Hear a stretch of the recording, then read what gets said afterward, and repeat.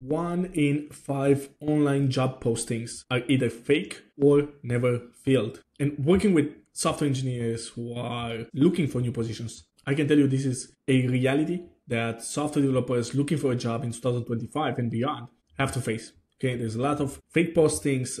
Jobs are posted even if they were already filled, or the company just puts a job posting out there and then they pull it out because of budget cuts or whatever happens. Right? And the question is, how can software engineers deal with that? Because it involves a lot of wasted time and a lot of frustration. Bogdan, across your career, you've probably been applying to around 800, 900 jobs. What's your take on that? There's definitely a lot of fake jobs, or there's definitely a lot of jobs, like as you mentioned, where they're not really wanting to hire. They just put an offer out there, but not really serious about it. They just like gonna interview a bunch of people and then hire no one 3 months later. There's many reasons why companies do this. Sometimes it's because they change priority. Sometimes it's because they just want to test the market and see what they can get. So they want to see, should we give some promotions or can we place our staff with someone for a lower salary? That's why we know for a fact that most salary increases come not from promotions. It's extremely hard to get even a 5-10% increase, but from switching jobs, because companies also use this kind of pressure to make sure that the people that have a job and are hired do not ask for more, right? Because they're scared they won't find something. I think it's very true, and I think it's even more true in today's market for developers. You're the one that's working with a lot of our mentees, kind of when they go and hit the market. What are the strategies that they typically use to work around this and make sure that they don't get just demotivated? So the first thing I would say is manage your expectations. So understand that the job market, it's what it is. Companies do these things and you cannot really control it. The question is, how can you work around it and how can you get through these fake job postings as efficiently as you can and move on with actually serious companies that are putting serious things out there and are willing to hire you.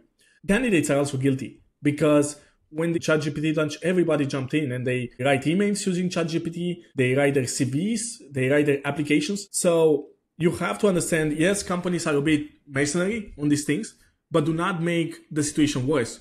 And by the way, I've seen a study where 80% of hiring managers would discard you or rate you negatively as a candidate if they found that you used AI in your application. Which doesn't mean you shouldn't use AI at all. But what it means is you should edit everything you are posting out there yourself. I mean, I see people who have like degrees and master degrees and PhDs. And I'm like, you can't write a freaking email yourself? You need ChatGPT for that? You need ChatGPT to write your CV? You've been 4 years studying uni? Right? So don't use it yourself. Don't make the situation worse by using AI and saying, hey, I'm going to apply to 1,000 jobs in 60 minutes, like these people posting on LinkedIn. By the way, you can immediately tell if the CV is written with AI. We got some of those, and usually you get 3 paragraphs for something they could say in one, or they use vocabulary like spearheaded or kind of like nonsense, totally English nonsense, and then you feel like they don't respect your time, and you just like discard the whole CV immediately because you're like, okay, this was generated. But yeah, back to you. Because they don't respect your time, right? You are giving human time, your time that you will never get back. Your time is the most finite thing, and you're reading that resume, and the candidate didn't even put the effort to write it, right? So it is an insult. That's why people get this negative emotion, because it's true, they are wasting your time, right? And number 2, it says nothing about you as a candidate. It's just something ChatGPT wrote about you, but it's not you, okay, in the end. Okay, so don't use it now. Let's see, let's suppose you're not using AI, you've done your homework, you have a great developer CV, you have a great LinkedIn profile. You don't waste your time like everybody does with open source or with portfolios, because they don't work. Right? And if you're doing this, stop doing it. Focus on your resume and focus on your LinkedIn. So let's say you have these things. How can you deal with fake postings? Well, you have to spend time on these platforms. You have to spend time on LinkedIn. You have to spend time on Indeed. And you have to do the applying yourself. That's why we say don't use AI. Because when you see jobs and you keep seeing like 500 job postings as you search for jobs to apply, you will develop an eye. Hey, is this company actually serious or not? And that's when you start cherry picking, right? So try to spot these things and don't waste your time on them, right? Don't send a CV. The second thing, it's a change in mindset. I see developers definitely have their own mindset because they believe that if you make an application and they get a message back for an interview, they think that's actually something. That's some kind of commitment. And I would say developers have to recalibrate, number 1, their expectations, and number 2, recalibrate your commitment, okay? So unless a company is serious about inviting you to an interview and they are serious, they actually dedicate human time to you, right? Do not think just because you have some people calling you up, that you're going to end up getting a job in the next 2 to 3 months. Okay. And only commit to people that commit to you. So you scale your commitment as they scale theirs. Meaning, if you get a bunch of emails back, you apply to a job and you get a bunch of emails and they send you some take-home task, do not just right away jump on it. Ask some follow-up questions. Make sure you're actually going to get back something for your time. Because this is where the frustration comes on the side of the developers. I'm putting so much time on the job search and they're passing me around. The jobs are fake. The recruiters are unprofessional. They're passing me around and I'm just wasting my time. What I was about to ask you is, how do you stay motivated? I'm imagining someone that, just got laid off. Maybe they're applying to 10, 20 jobs a day, and then sometimes you get rejected. So how do you stay motivated when you hear something like this? I think people get demotivated because, number one, they're making no progress. And number two, they're putting a lot on the line without getting much back. For example, you just got laid off and you have to go back to the market. You are a JavaScript developer. Let's say you did a bit of Python at your job. You did a bit of Java back in the days. The first mistake people do is they do not focus. Right? They try to run after 5 rabbits. They're like, hey, JavaScript is very competitive right now, so I'm going to try get a Python job. Somebody talk to me about a Python job. And then they start, putting so much energy into Python just to get rejected in the technical interview, because companies want a specialist. They want to get the best they can for their buck. And let's be honest, if you've written Python like 5 years ago and you're a JavaScript dev, you are not the best investment for them. Okay, so number one is focus and stick to your guns.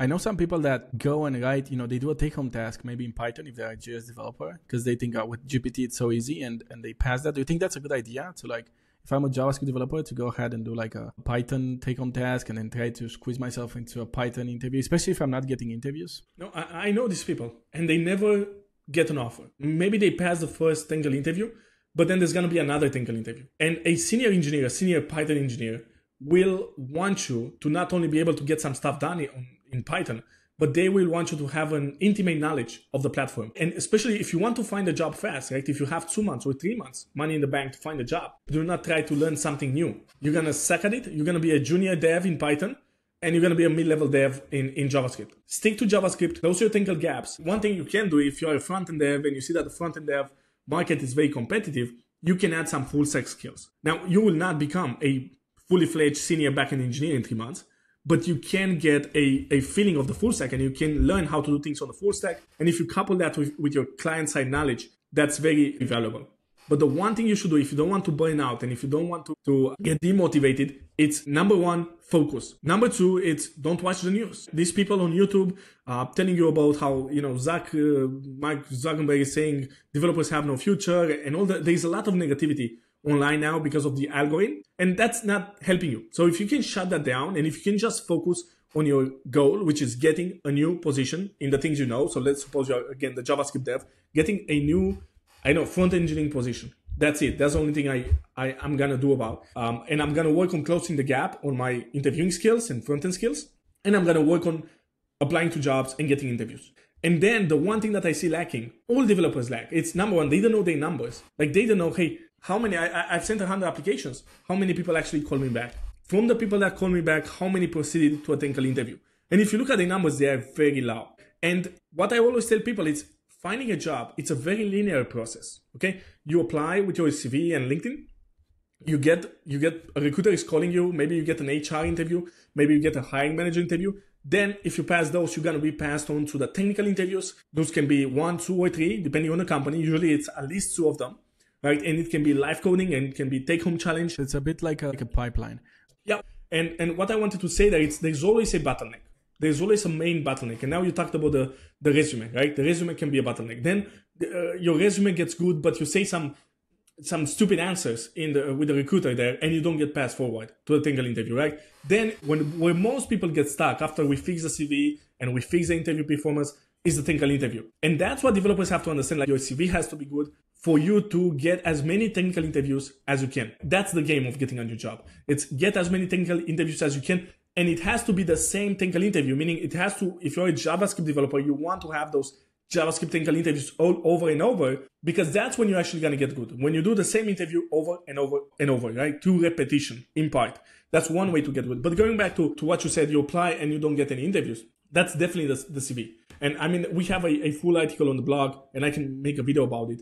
but it's either that you don't have enough experience, or if you have experience, you are not communicating it properly. And the biggest mistake here is that people think that their resume, developers think their resume is kind of a git commit, like a commit history of everything they've done. And they fail to understand that, it's actually the opposite. It's from all the, all the stuff you've been doing, all the experience you had. It's cherry picking the one that's relevant and shaping it into a software engineering CV that's relevant to a JavaScript position. I've seen a lot of people on YouTube saying when they face this kind of market, the advice that I've seen right now in 2025, it's either, you should network and just meet people personally, or go and put your resume in place, or go to meetups. And I also seen, and this is what I want to ask you, like doing open source, get involved in projects. So don't be just another application in the pile of CVs. Do you think that would help? The fastest way for you to get a software engineering job is to have an amazing CV and to be good at interviewing. Build a lot of value in your resume. And you don't do that by doing open source and GitHub. And I just had a chat a few days ago with a developer telling me, I'm working on my portfolio and I'm working on my, trying to work on my GitHub. And I asked them a simple question. You have this hiring manager, right? This engineering manager, because HR cannot evaluate your skills as a software engineer, right? So they are the ones getting the CV in the end. If you think about this person, they have 8 hours in the day.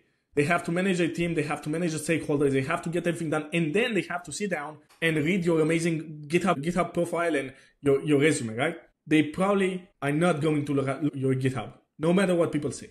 Okay? Most HR professionals in tech, most engineering managers don't check your GitHub. Number one, because they don't have the time. Number two, imagine you have some code there, but code without an explanation. They won't understand anything.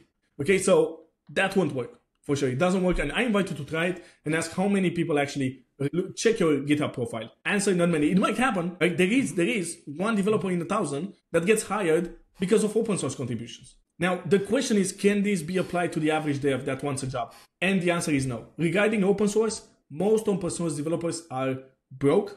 Okay, some of them are out of jobs. Some of them struggle to get jobs, but they use this open source thing. It's a kind of an elitistic thinking. And I wouldn't even pay attention to it. It doesn't work. Like, ask how many people got hired because of open source. Again, 1 in 1,000 doesn't mean you should do open source. And what about, I've also seen a lot of advice about either writing blog posts, creating content, building your personal brand, or doing YouTube videos. I saw a lot of people saying, you should, whatever side project you're building, you should write a blog post about it and share your knowledge. And what's your take on that? Should developers write blog posts and do YouTube content to get a job? Would that help? No, and again, I think it's, these people say these things, and because developers are kind of stuck, everything is as good as nothing, right? So maybe I haven't wrote a blog post. Maybe I should do that. And I believe I think it's getting distracted and is failing to understand the basic principles. From first principles, what is this about? It's about getting in front of companies and showing them that you can do the job. And the job is not writing blog posts. Why do companies hire a software engineer? Because they want them to solve problems through code. Okay, they want them to get a requirement, refine it with the product manager, and they want to ship that to production. Those are the only skills you should be working on. Okay, and there's so many people in the market. A company doesn't have to go to your blog post and hire you. Like, they are not that desperate to search online and see which developer has a blog post. It will take years for your blog to pick up to a level where it can actually help you build your brand. So when you hear these things about do this, do that, no, you need to get back to the fundamentals. And the fundamentals is companies hire software engineers to solve technical problems, to code. My last question for you, Josh, it's like, what about this open to work? I see a lot of people, they get laid off, and the next day you see their LinkedIn and they say, I'm open to work. If anybody knows anyone, please, refer them my way. Do you think that's a good idea? Like, if I get laid off tomorrow, to put that on LinkedIn and to set open to work in my profile? For recruiters, yes, not for everybody. And it gets close to, to begging. And I understand people. They think that will give them traction, and LinkedIn added that. But the problem there is signaling. You are signaling to the market that, number one, you are kind of desperate. Number two, you don't have a backup plan. Nobody likes needy people, needy, desperate people. Nobody wants to associate with them. So even if you're in a weak position there because you need a job, you need people to hire you, you should act like you'd be in a powerful position. Meaning that, think about a very senior dev. They've been at this company and they quit because they don't like it anymore. They probably have 5 other companies wanting to hire them, right? People that they worked with in the past, people that know they are very good, right? So the problem with putting this online and showcasing this to the world, it's you are sending the wrong signal. You are sending the signal, no, I don't have that network.